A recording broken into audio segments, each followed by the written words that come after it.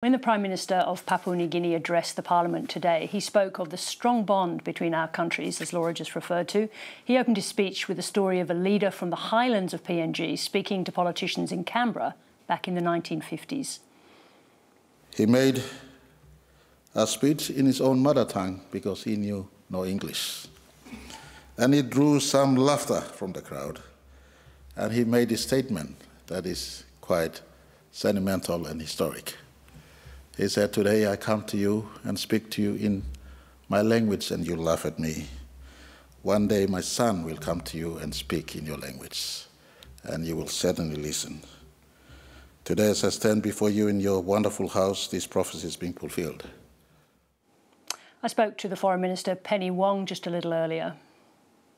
Penny Wong, welcome to 7:30. Good to be with you. We saw a very different scene to the one described there. Why has it taken so long to have a PNG Prime Minister address us? Well, that's probably a question about our history, isn't it? But what I can say is I thought that was a wonderful speech today, a really important moment for our nation as well as for Papua New Guinea. It was gracious and respectful, and it taught us something about who we are, taught us about Papua New Guinea, and it taught us about our shared history. So I thought it's a beginning of a different stage in our relationship, and it was I was very humbled to be witness to it. Now, only a few months ago, we understand that PNG was reportedly considering an offer from the Chinese to assist with policing, I think is the phrase that was used. How would Australia respond to Chinese police running operations with our closest neighbour?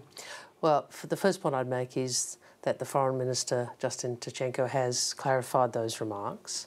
But more broadly, I think I said at the National Press Club last year, China will continue to be China, and it's a great power. It will continue to assert its interests and utilise its power to press for those interests. And clearly, it sees one of those interests as engaging in the security sector in the Pacific, including policing. We saw under the Morrison government the Solomon Islands arrangement, and we continue to see Chinese police in the Solomon Islands. But Australia's position is that the stability of the Pacific is best served by these security needs being provided within the Pacific family. Let me talk some more about China. Dr. Yang Hengjun's suspended sentence was really a frightening development. Have you spoken to his family? Not as yet. I obviously have previously and remain very willing to engage when they are ready, and I can imagine they are extremely distressed.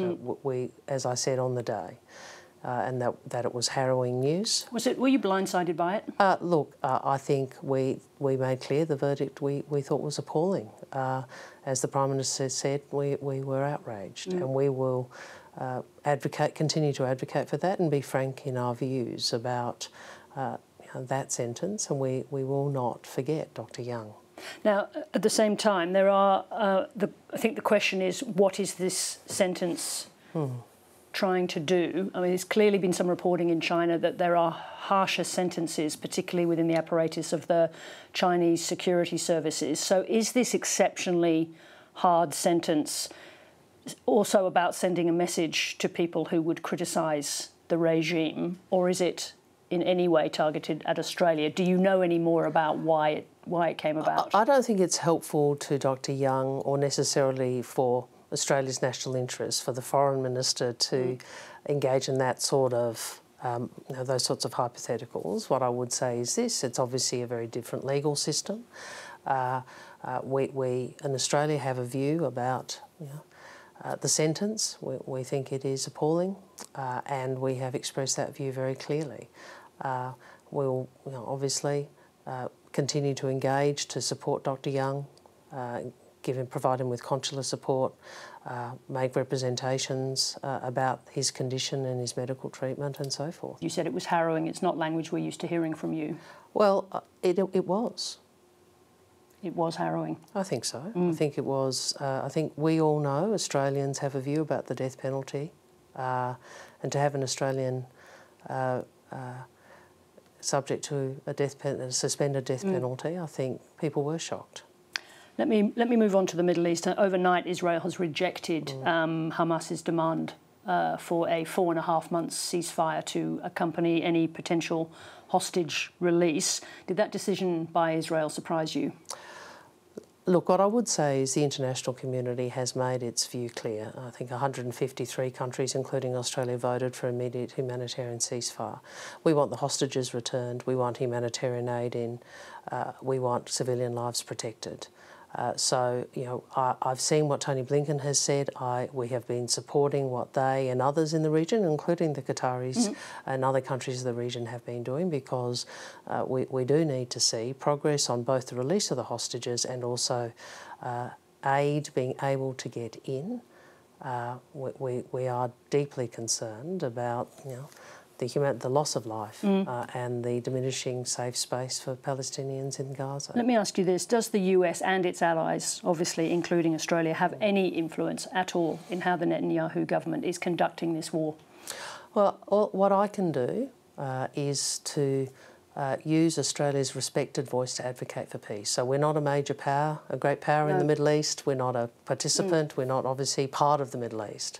And what countries ultimately do, or what various states or entities do, is a matter for them. But we are a respected voice, and we should use it to advocate that pathway to peace. Notwithstanding the genuine outrage that occurred over the Hamas massacres in October, is there any point at which the Australian government might consider sanctions against Israel for the conduct of the war? Look, I wouldn't speculate on sanctions for any country.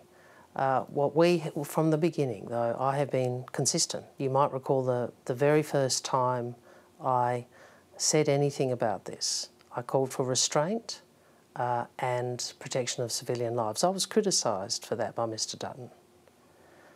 But that should be Australia's consistent position. We accept, as a matter of international law, Israel's right to defend itself. I mean, I think that's the question. Is there a line in your understanding of international law that Israel cannot cross in its pursuit of what it describes as total war? Well, I would say that the international community has made its views crystal clear, including with the vote at the United Nations that Australia, Canada and New Zealand were part of, calling for an international humanitarian ceasefire. It's not the same thing as having a clear idea of where the line is. I would say that the international community has made its position clear when Canada, Australia and New Zealand issued a joint statement speaking of how alarmed we are at the diminishing safe space for Palestinians, and again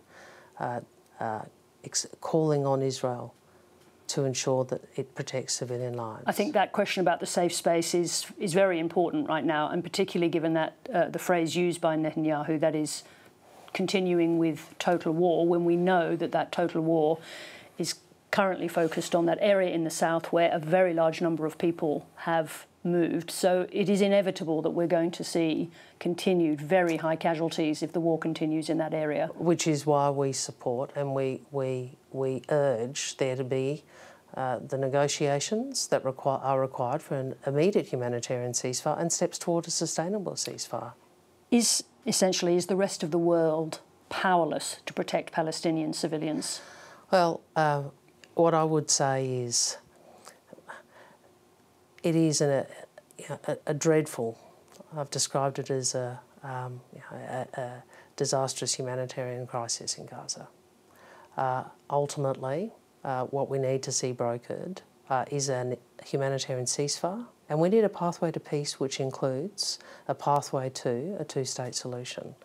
One of the things I would say that struck me when I was in the Middle East in my recent visit was the truth of this, that there is no end to the conflict in the Middle East without a Palestinian state alongside an Israeli state. I want to move on to UNRWA. What is the evidence that you have cited about the involvement of UNRWA staff in the attacks? Well, I'll make 2 points. There are two, I think, irrefutable truths about UNRWA.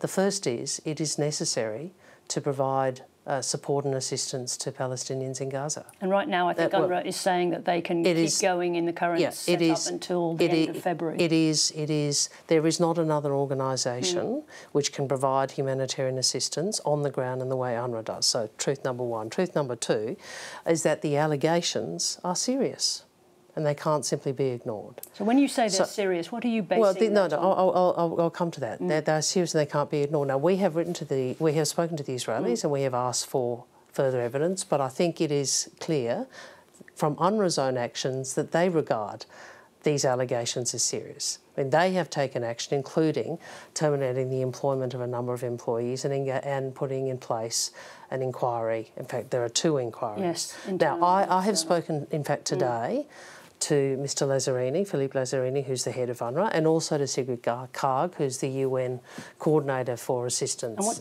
did Mr Lazzarini tell you today? Well, why I wanted to speak to them was because we do want to find a way through.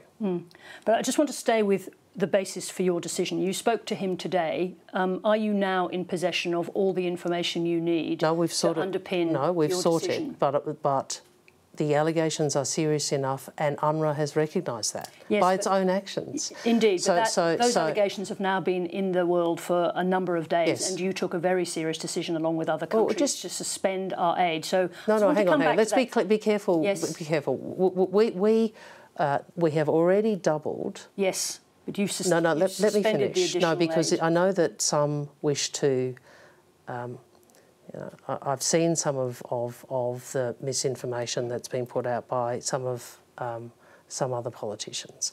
We doubled the operating assistance to UNRWA, okay, and that was already provided. I announced $6 million for the flash appeal. Subsequently, we saw these allegations. I, along with other countries, made a decision. And it is a decision I made to pause that because the allegations were serious and because UNRWA itself recognised that those allegations were serious. If I may, I just want to come back to the point I'm making, which is that decision was made a number of days ago. We know there are reports now. Yeah, and we have sought further information from the Israelis. So is that good enough? We are days past that information being raised. We're now seeing reports, including from the UK overnight, that the information contained in the dossier that was provided by the Israelis is flimsy. What is it that you know that makes you confident that you made the right decision? Because UNRWA itself acknowledged that those allegations were serious. And I think it is incumbent upon me, as Australia's Foreign Minister, to ensure that every dollar of aid that we provide is being used for the appropriate purposes. But if the Israelis... I haven't seen all of the British reporting that you describe, and there's a lot of reporting. But if the Israelis can answer about questions about their evidence, it's not my evidence. But when you spoke to Mr Lazzarini today, presumably he's in full possession of the information that was made available. Did you ask him for it?